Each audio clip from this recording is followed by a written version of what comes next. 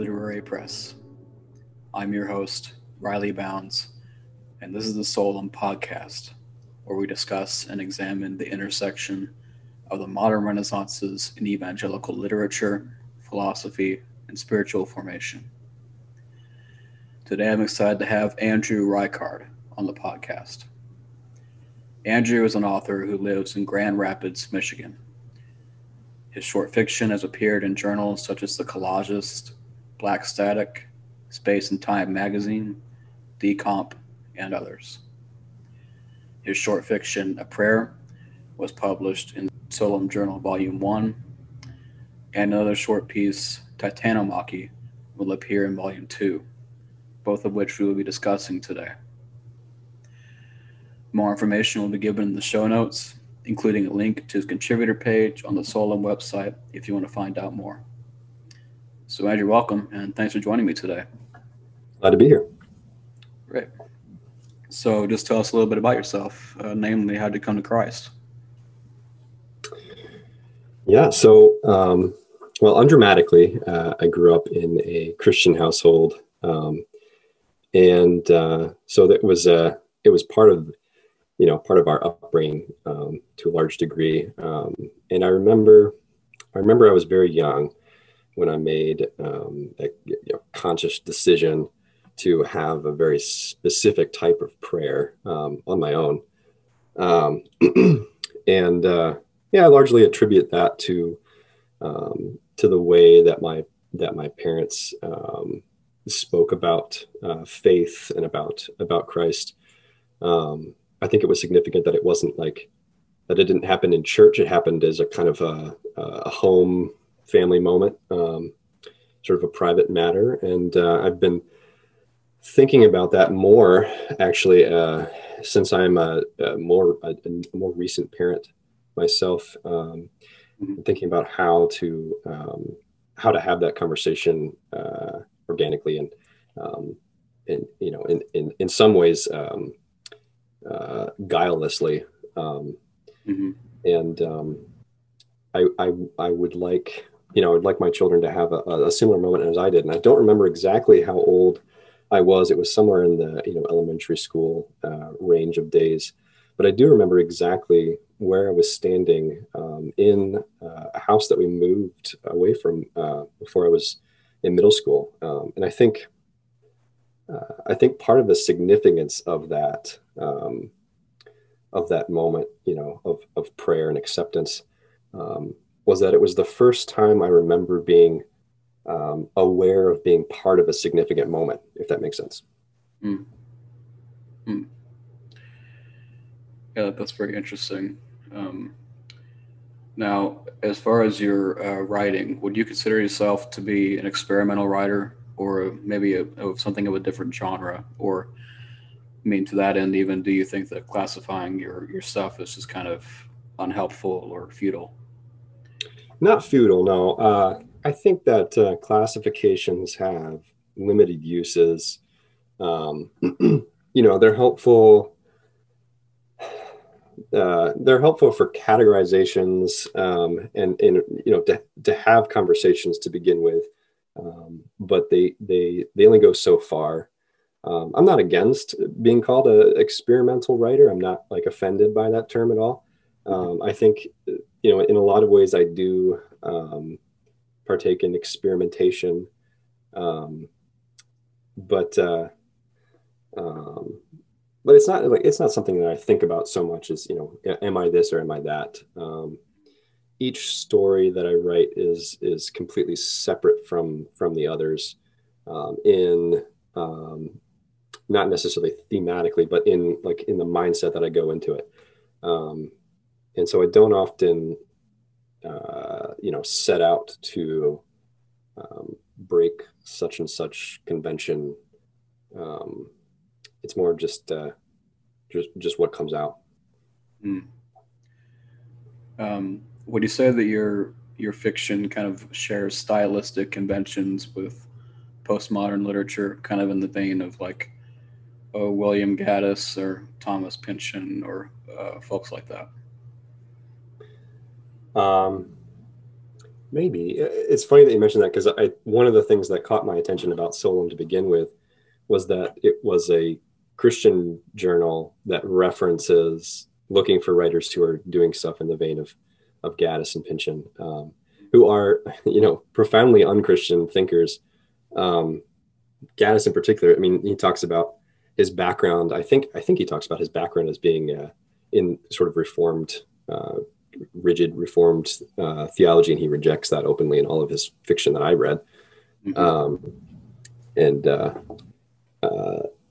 that's an interesting. I admire both of those writers for different reasons, but it's an interesting tension to then think of yourself emulating them in a certain way. I think of them as inspirational stylistically, and they're both well within the kind of postmodern tradition. I think the best art challenges itself and the current popular strains in its midst. And that's, to me, that's the positive face of postmodernism. There's a lot of facets to postmodernism, but the sort of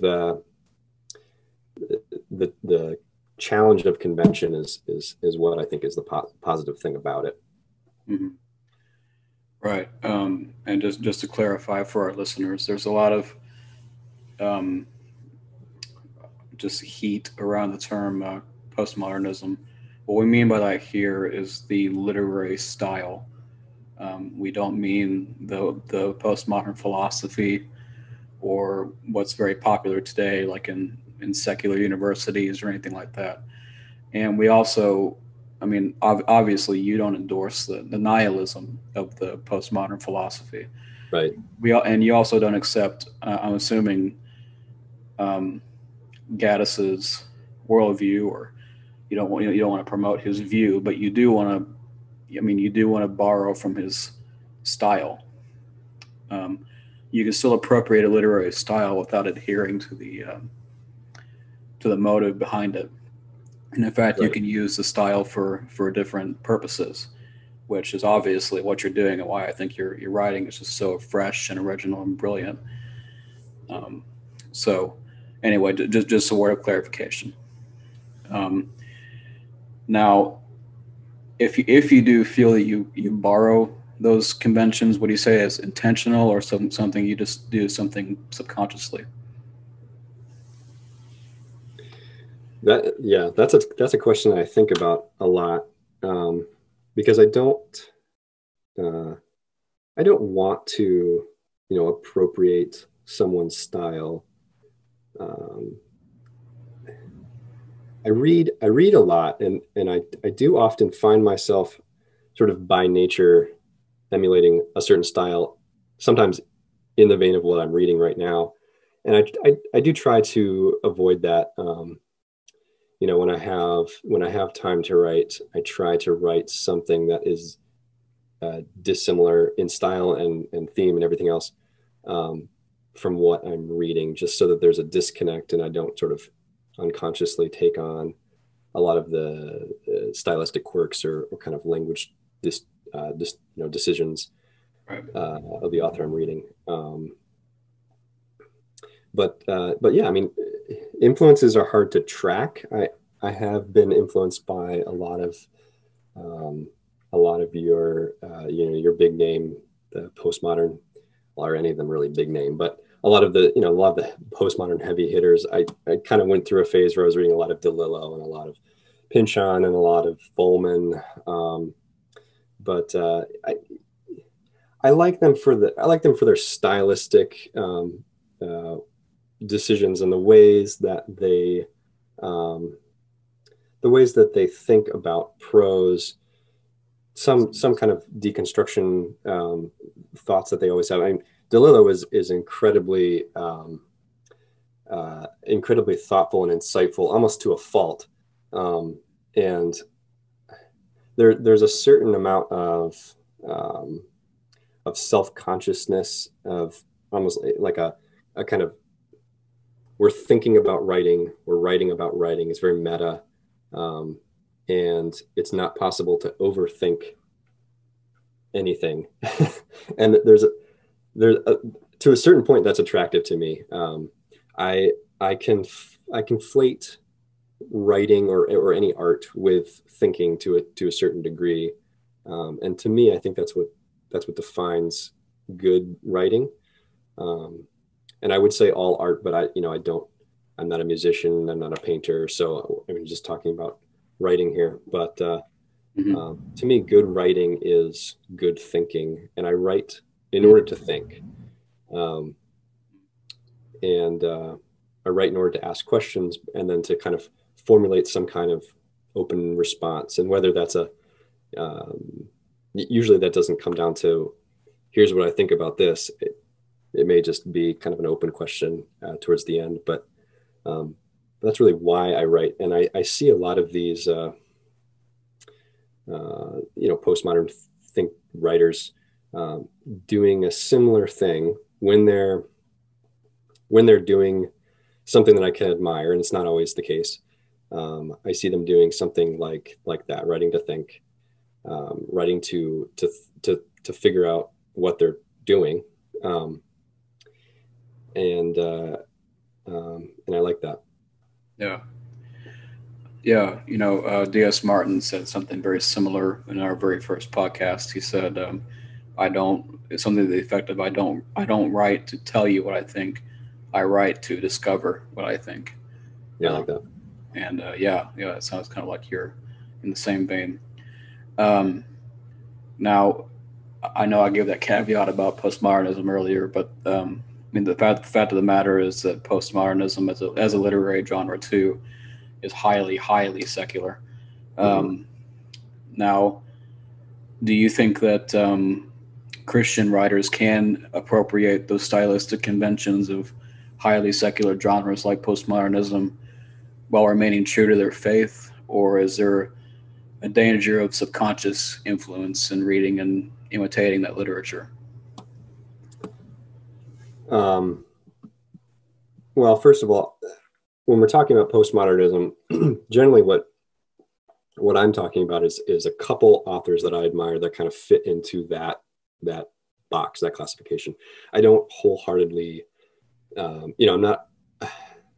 I guess I went through a phase early on in my reading life, but I don't anymore just sort of grab anything that's postmodern or experimental or metafictional or I tend to be drawn to the writers that have sort of very specific stylistic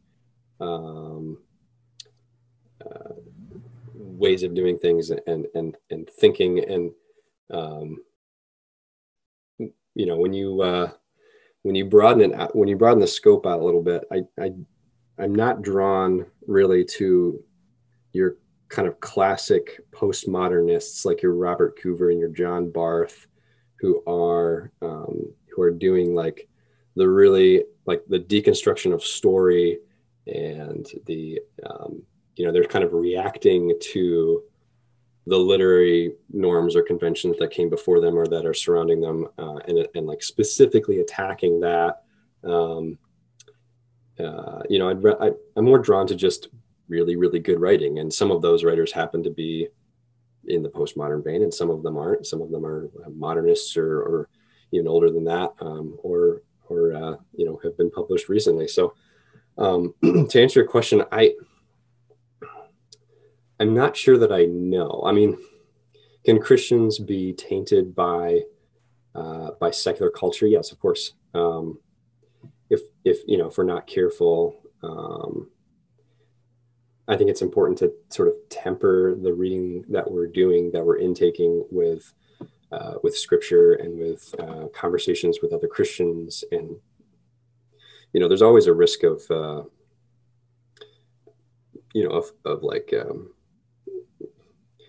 cultural tainting. Doesn't really sound like a good way of putting it, but there's always a risk of becoming too enamored with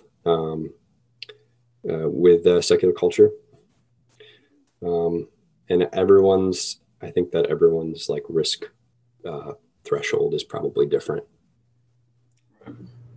Yeah, it's a pretty schizophrenic balancing act. Yeah. Making sure that you don't violate your convictions while also just kind of acting like a treasure hunter, going through these different genres and pulling from the sand which tenets of it you think are good. Yeah, I suppose one way to test that would be, am I willing to drop a book if I feel really uncomfortable by it? At a certain point in my life, that wouldn't have been true. I think it's becoming more true. Part of that is just because I've read more now, and I can justify, like, I used to feel like I need to finish a book, and now I don't feel that way anymore. But that would be one test. Now, you have said that you're pretty comfortable calling yourself an experimental writer.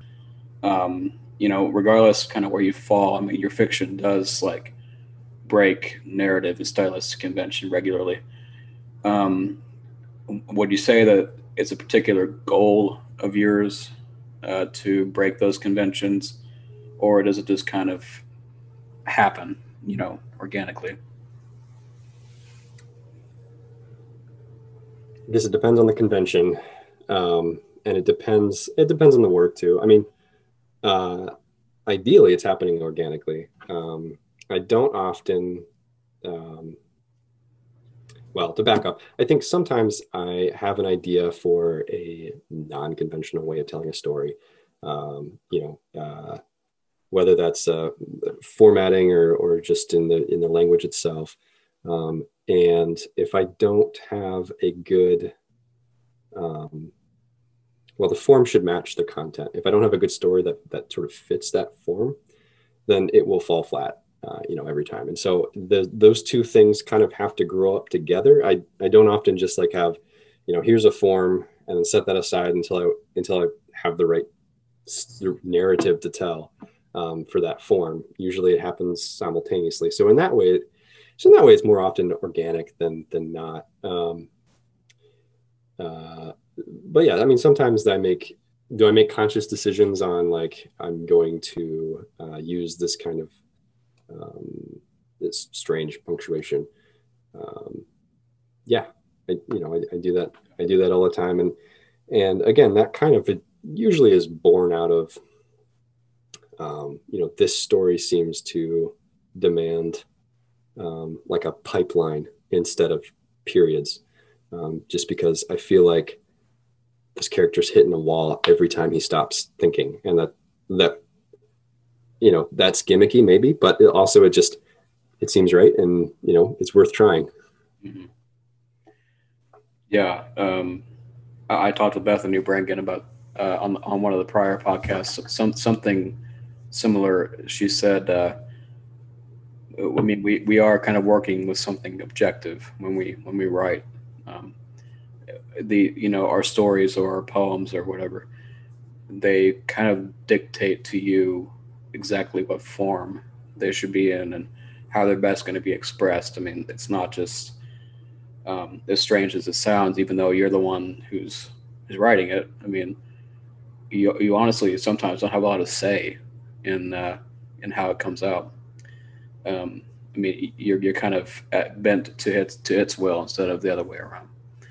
So, yeah, I agree with that to a point. I can sometimes be suspicious of that kind of rhetoric, because I do think that the that the author, I guess the way I would put it is the author is kind of seeking, has control over some of the initial ideas and is trying to put this together, but is seeking a means to lose control of the work. And whether that's artificial or it just sort of happens, maybe that's just semantics. But I think a lot of pieces that I write and that I read that really excite me are the ones that clearly it's an act of losing control, while still like remaining within good sentences and that kind of thing. I think that actually, I think the book that epitomizes this for me is Under the Volcano by Malcolm Lowry. Have you read that? No, I haven't. It's about alcoholism ostensibly, but in its style, it sort of epitomizes the exhilaration of prose itself slipping out of control. Mm. And I like to search for that. Right. Yeah, I really love that saying, and the act of losing control. Um, do you think that that is referring to whenever we get to a point in our writing where it kind of becomes self-sustaining, and you don't have to really sit there and think so hard about like exactly what it is that you want to write? Is that kind of what you're referring to? Yeah, I think so. And I think when we reach that point, we sometimes have a tendency um, to redact certain things, or to like have a hesitancy about this feeling of like, just we have the ball rolling, let's just roll with it. And I have to sometimes consciously, just write it out and let it happen, um, to use all the cliches in the book, and then to see what comes out of that. And then I can edit it down after the fact if I need to. Hmm. Okay. Um, so with conventional narrative styles, would you say that they can be a potential crutch for what we would call, I guess, lazy writers? I mean, do you think it's just kind of sometimes too easy to follow the conventional narrative styles and just kind of call it a day as a writer? No, not necessarily. Um, Again, I think that good writing is a form of good thinking. And so if the thought process that you have is best expressed in a very conventional narrative form, then the content fits the form, or vice versa, and it works. It's not lazy at all. Um, what back in like the high modernistic period, you had like the narrative or the novel paired with the essay, like an essaic novel, and um, that was like their way of, this is thinking really, really meshed with narrative form, um, and it can really, really work. Um, do I sometimes question uh, like a lot of the um, like if you ever see lists of like do's and don'ts of writing fiction, usually those are just disposable. Um, so in that way, I do question like conventions, if that's what we're talking about when we say conventions. But but I think that that's only because that's like a prescribed list to, I don't know what the audience of of those kind of things are. Because if you're not like just trying different things out on your own, um, yeah, I have some doubts about like the MFA kind of program, at the risk of of making some people mad. But that's partly just because it's not like a highfalutin thing at all. I mean, that's partly just because I don't think that art can be taught in any real way. I think there's a good way to like get a footing, and I think that there are like really, really useful things about an MFA program where you're in communion with other writers, and you're learning that way. um, but as far as like a teacher telling you, here's how to write and here's not how to write, um, I have some doubts about that. Yeah, I do too, and I appreciate your, I mean, frankly, bravery in saying that. I know that people can get a lot of flack for saying stuff like that, so I appreciate that. Yeah, it seems it's always seemed to me that with workshops and teaching writing, it's such an empirical way to go about it. Now, Mhm. I mean, I don't want to ever say that there that it's not objective. There's no objective good writing or anything like that. I mean, in that way, it is able to be taught. There are some easily identifiable things, to writing where you can say that's good or that's bad generally, like concrete imagery and poetry. You really have to earn abstraction in poetry. But I mean, in another sense, there's a way in which all that empirical kind of mindset bends the need to inspiration and genuineness and sincerity. I mean, sincerity makes up for a multitude of just errors in like form and all that in fiction and in poetry and other forms. That's why a lot of art can work without being the best, quote unquote. Yeah, I agree. So yeah, but no, I really do like. I love what you said about the MFA. So, speaking of that, do you see too much homogeneity in the output of most fiction writers today, especially those who attend these programs? Yeah, that's a tricky question. I honestly don't read that much like current day writing. Part of that is just because I'm genuinely just discovering so much. Right now I'm going kind of through like a post World War II phase, Eastern European. There's so much there. I just keep discovering these other like older niches of writing that are really challenging, some of the conventions that I hold that I'm not even aware of. And I really like that. And so from just like a time and energy perspective, I haven't read that much of what's coming out today. I think that the term over-workshopped is like, that's real. I mean, you see a lot of fairly placid vanilla writing, hitting like the top echelons of publishing. Part of that is, if we're talking about like what's being published in the big five publishers, Penguin, HarperCollins, those decisions are all made on basis of money. I work in a publishing house. I see the way that the editors work. Editors are marketers. There's almost no distinction between the jobs when we're talking about like the New York Big Five. They get,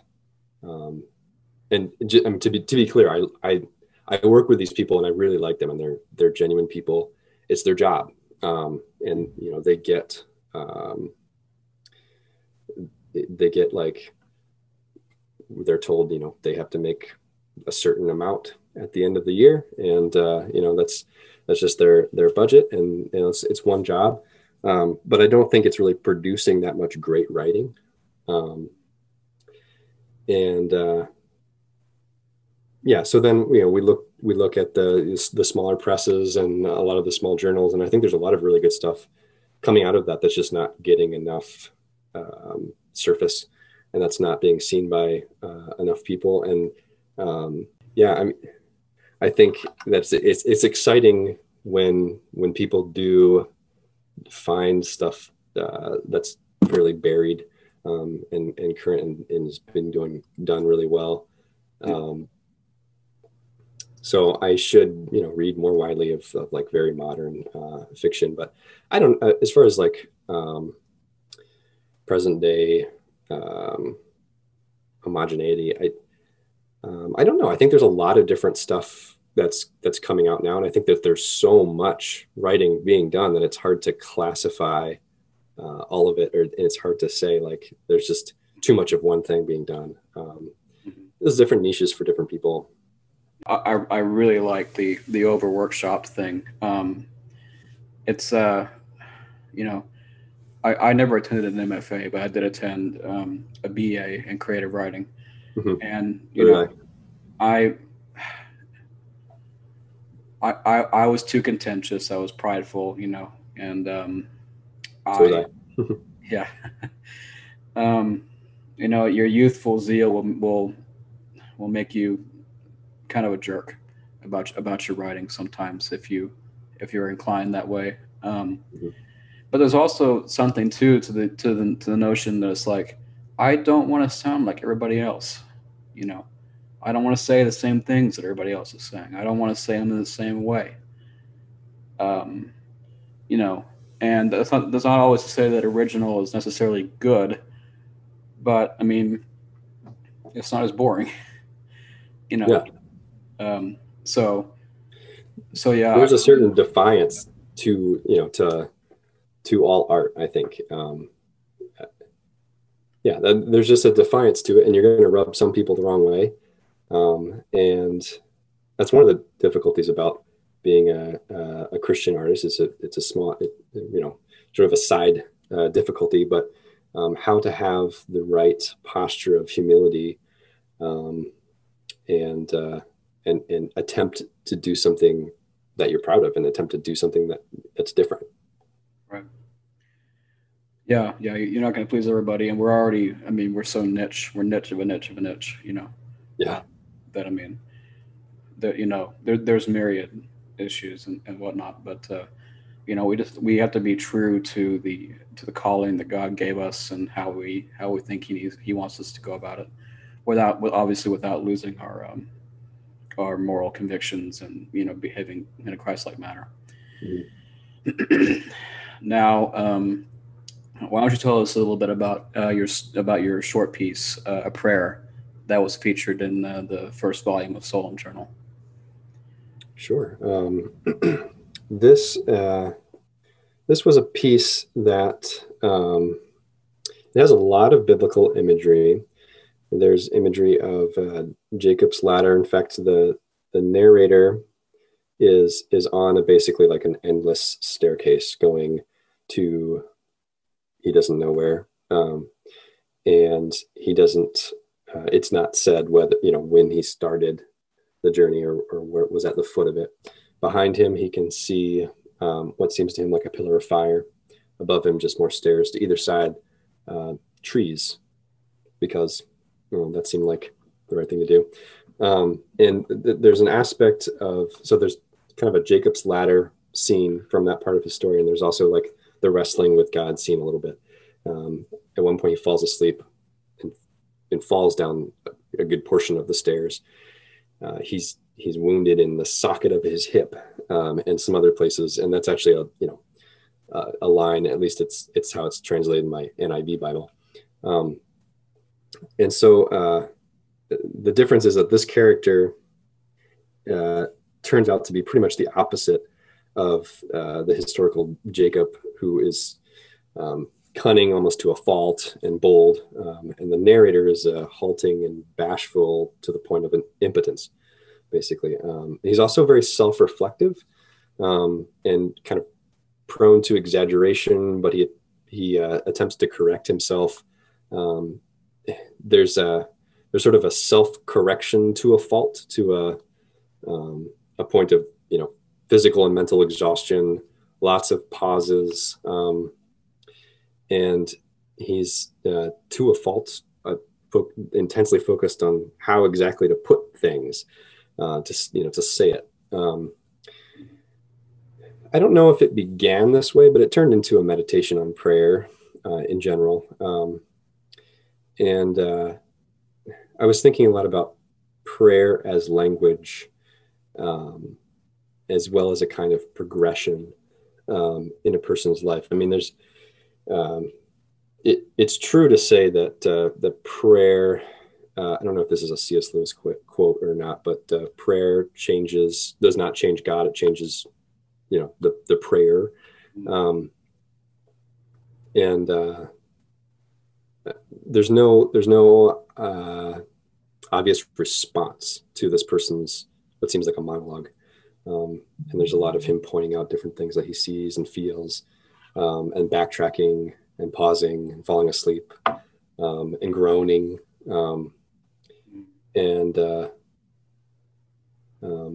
Yeah, I mean, I think good writing is a dialogue to a certain degree, more than a statement, and a prayer is a dialogue about a specific kind of dialogue, really.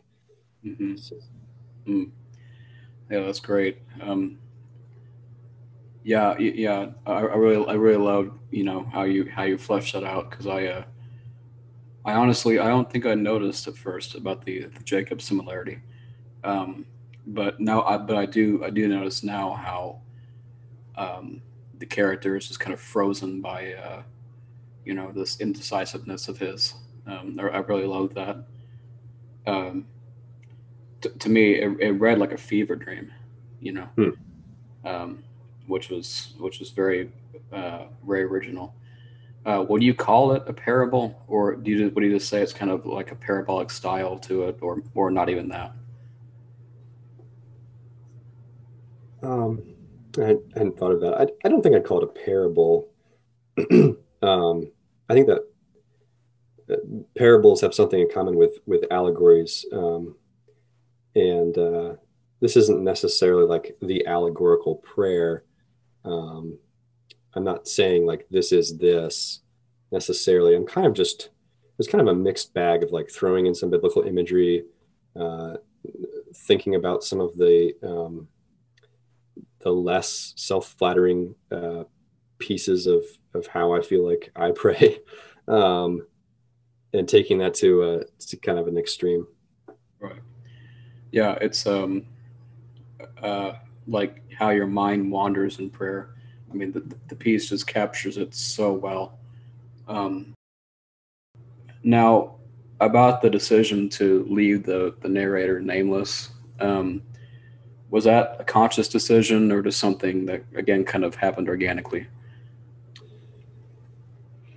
Um, yeah, my thought about names is that if if I'm not willing to give many details about the character outside of their thoughts, then to name them seems gratuitous. I think it can be a distraction, and I didn't want there to be uh, like a feeling that there might be some sort of symbolic nature to the person's name if I name them. Um, so when it doesn't when it doesn't harm the understanding of the story, um, or when I don't think it does, I like to leave characters nameless. Right. Yeah. I know that a lot of writers and teachers of writing, they would, they often contend like, oh, that characters need names. Things need to be concrete and detailed in order to be relatable and such. But but yeah, like you said, I mean, unless the name carries some symbolic significance or something like that, I often don't find that um, I really need them. You know, uh, Yeah, I mean, especially if we're talking about allegory or parables, that can even take you out of it because it kind of ruins the universality. Uh, but I but think the yeah, temptation for the reader to try to find like a symbolic, nature to a name, or there is a temptation for the reader to find that. Um, I actually really like the way that Cormac McCarthy does his characters. He almost always names them, but then he almost never uses their name. You'll read the person's name that shows up like three times in a book, right. um, and part of that is it's easy for him to do because he only has like three characters in a book, and so pronouns work. Um, but uh, but I kind of like that. He names them, but then the name isn't important. You know. Exactly. Yeah, exactly. Um, so what was your hope with the story like that ultimately it would say on your end? It's more of a meditation, sort of, um, with a decent amount of panic. I think I don't know that I'm trying to say anything uh, in particular more than just this is some thoughts uh, about prayer and the sort of indefiniteness of speaking to a creator uh, who we believe in, and we do our best to continue to have um, to continue to have faith in and to obey, but we don't often get like a definitive response. And at the end of the story, he does, like Jacob, ask for a blessing, but he does it in like a very, like, gosh, I feel like I should ask for a blessing.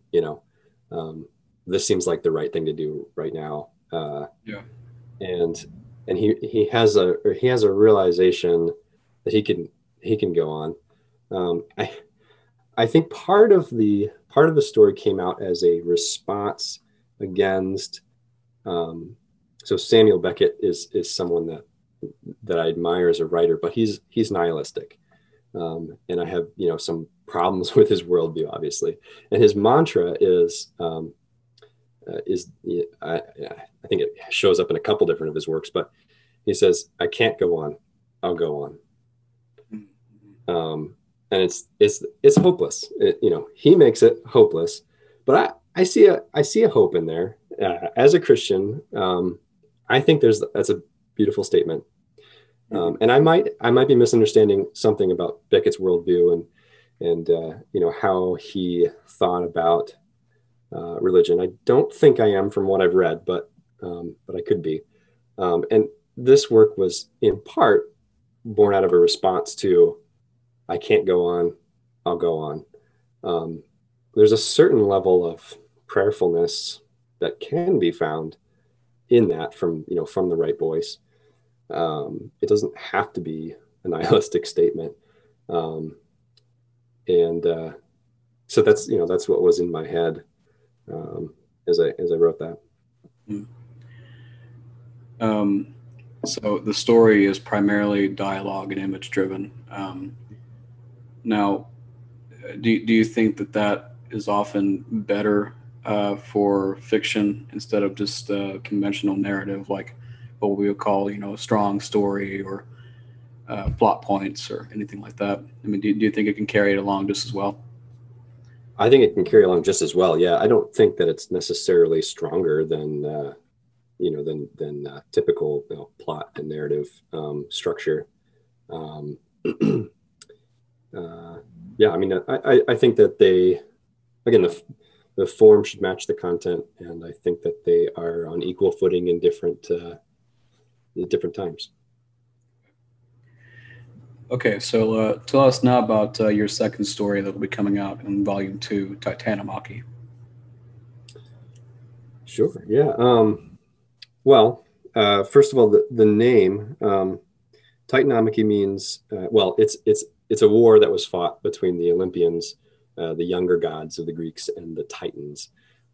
If you look it up on Wikipedia, there's an image of a lot of very nude men, who are the Titans falling out of Olympus, or wherever they were. And so the first, well, I should back up. The story is a science fiction. It takes place on a planetary research outpost somewhere in space, and on it, an old man is basically reading unattributed reflections about the books of Ecclesiastes and Revelation primarily, and he's thinking about meaning and eschatology, or the theology of end times. He has one companion, a young woman who's a scientist, and she's stationed there specifically to chart the disappearances of stars as they're happening across the visible universe. And so it's really a story that's dealing with eschatology and meaning. The premise is drawn from a line in Revelation that talks about a third part of the stars disappearing from heaven, and a third part of the sun.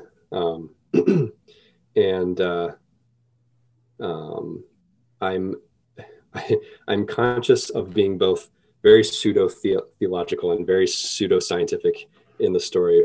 I'm basically just wondering a number of things in a format fiction that allows me to wonder them without being blasphemous or wrong.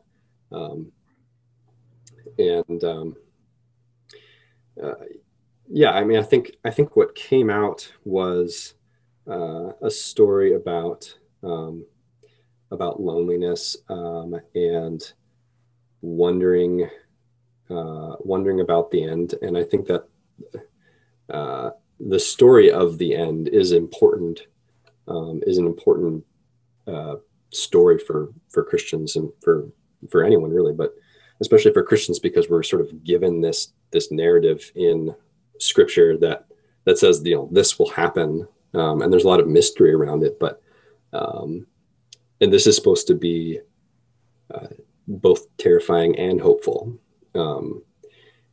As terrifying and hopeful as I find the book of Ecclesiastes, which the coolest thing about one of the coolest things about Christianity is that Scripture has the book of Ecclesiastes, which basically absorbs nihilism.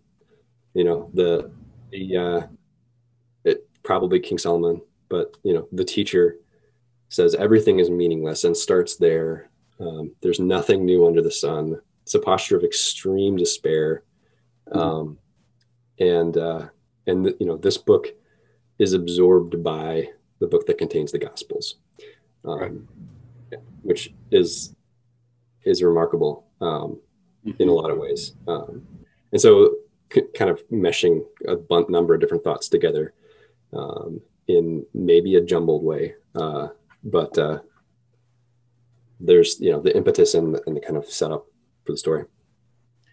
Yeah, that was great.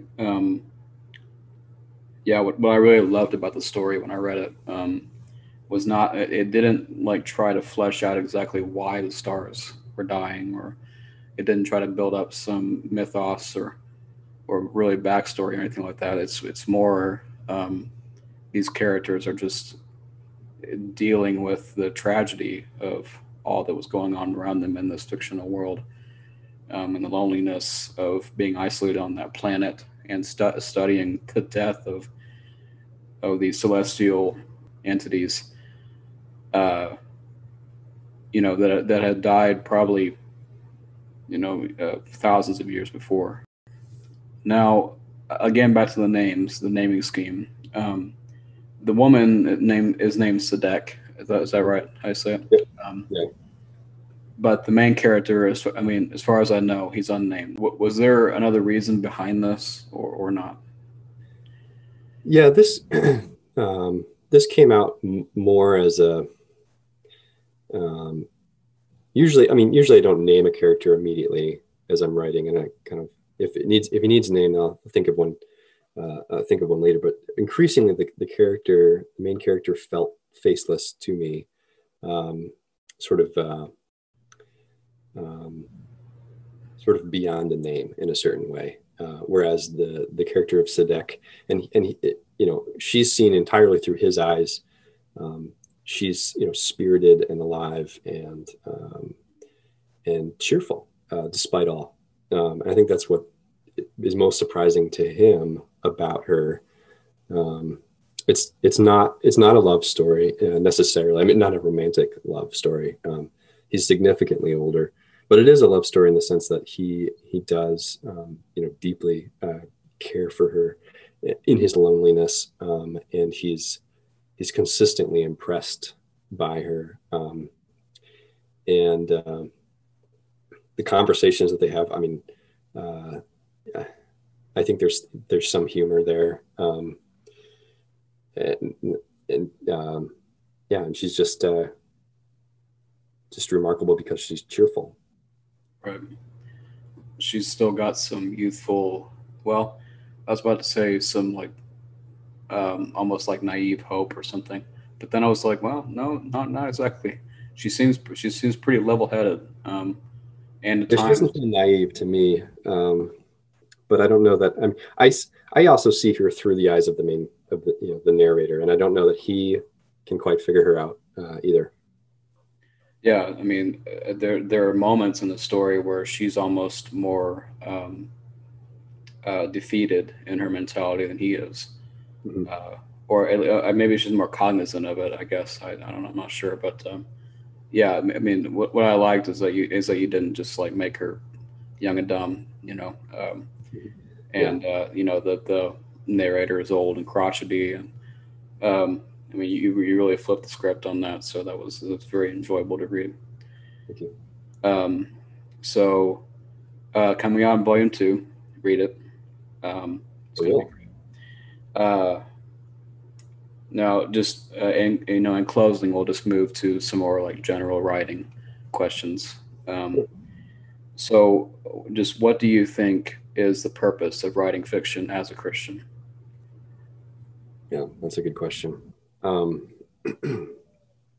Yeah, as a Christian, well, for one, I should say that partaking in art or in something that you take so seriously, but it doesn't necessarily, it's defiant towards our kind of present day obsession with like efficiency and with what has use. Art is in general. And that's why, I mean, that's part of why art is, I think, in kind of a bad way, because of our culture. And so to take on doing this thing that you love, and to do it in a posture of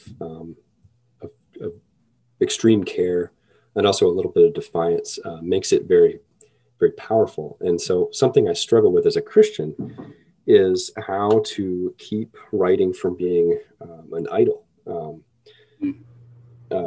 because I think that it sometimes trends that way for me, because I spend lots of time thinking about it and take it very seriously. And if there's one thing from reading the Bible, if there's one thing that I feel like God takes seriously, it's idols. And so it's something that I try to take seriously as well. But I think that that's part of what makes it important. Is if I am taking it seriously from a standpoint of wanting to partake in a conversation with other Christians and with Christ in a way, because thoughts, to a certain degree, are prayers, and so so there's a tension always in my thinking about why I write. But I came across recently, just for writing as a tool in and of itself, within and without faith spheres. I came across a quotation from Robert Massoul, who's he wrote The Man Without Qualities. He's a German writer. He said, and this is specifically about the novel, but I think it can be extended to fiction in general. He said, the novel is the greatest tool we have for fusing together the two great halves of life, metaphor and truth. And I think that's what Jesus was doing with his parables, really. As if we're looking at parables as like an example to us in what we're doing, it kind of occurred to me that Jesus being fully God and fully man, his parables were fully truth and fully metaphor, making them kind of a perfect narrative form, just from a completely form and just from a form standpoint. I mean, the kingdom of heaven is like this, the kingdom of heaven is like that. He keeps saying, and it's not something that everyone is understanding when he's talking about it. Despite that, it's this perfect narrative form that we aspire to. And so I like that quote, and I like thinking about it in terms of Christianity. I like flipping secular artists' work and thinking about them through the lens of Christianity, because I think that sheds different lights on them. It's a little rambling, but that's one answer to your question. Yeah. No, I see a certain, within the last like 25 or 30 years, there's been a certain hesitancy with Christian writers and musicians as well to call their work, Christian literature or, Christian rock or Christian music or whatever. do you think that they should call their work, Christian literature or whatever, or not? And why or why not? Yeah. Yeah, I think it was in high school during the whole John Foreman doesn't want, Switchfoot to be called a Christian band because, they want to reach a broader audience, which I understand. I can see both sides. I don't know. I mean, I think it depends on who you want your audience to be. I don't think, for a variety of reasons, I don't think that art or that writing is evangelistic in the sense of how we normally think of evangelizing or evangelism, because it doesn't seek to think for a person. It's giving a certain impetus for thought. And so I don't have a problem either way. I think being a Christian writer is an especially lonely, potentially lonely proposition, because we're kind of isolated from a larger artist community, just from a purely lifestyle standpoint. And we know as writers, it's already a little bit lonely because we're separated from other people who aren't interested or don't think the same way, think in other important ways. Yeah, it's odd that you say that. I as I was starting Solum and all that with my friend Bart. I mean, maybe my mindset was more like I want to promote good Christian art or whatever. But as it's gone on, I've kind of realized my calling is less that and more like to really create a good Christian literary community, one which intersects with academia, Christian academia. I think that there's something more fundamental about that. So hopefully that will be what that amounts to. So what do you hope that your style and your perspective with your fiction will do for Christ in literature? Well, I hope that that it will be a vehicle of thought for some. I mean, it certainly is for myself, but I'm just speaking for myself in that. And by sending it out into the world, what I'm saying is that I'm hoping that someone else will be interested in thinking along similar lines. Not necessarily to agree with me, but just to enter into a dialogue. I think that it's important to have a sense of lack of control when it comes to working for Christ as well, because you don't know what he's doing on many different levels, and there's many. I think there's infinite circumstances in which the person who does something that has an effect has no idea what that effect amounts to, or what Christ works in something. So I'm putting work out there where I can, and just hoping something comes out of that. One of those things being this conversation, which has been really fun. So what advice would you give to other Christian writers who are writing similar material to you? Yeah, right. Writer's advice is always a tough thing, because everyone is different, and what advice works for some people just completely doesn't work for another person. I have one quote that I think helps with that. Tolstoy, he wrote a kind of justification to War and Peace at the end of the book, and in it he gave a definition of the novel, which again I think can apply to all fiction, as, and I quote, what the author wanted and was able to express in the form in which it is expressed, which is very open-ended. But for me, it's kind of the buck stops here piece of writing advice.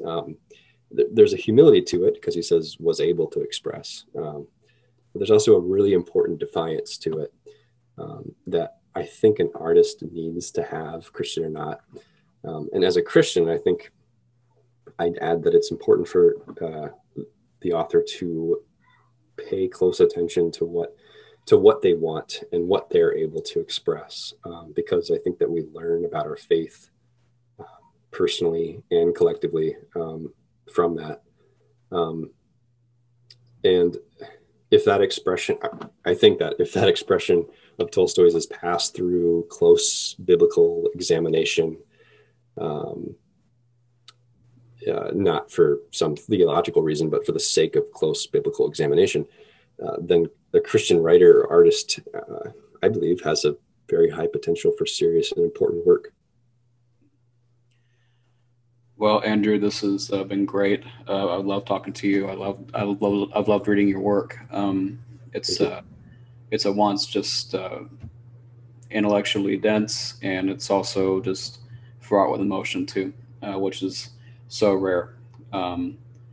You are a writer to be admired, imitated, and followed. So very, very grateful to have you as part of Solum. And I'm really looking forward to just what you put out soon. Thank you, Ryan.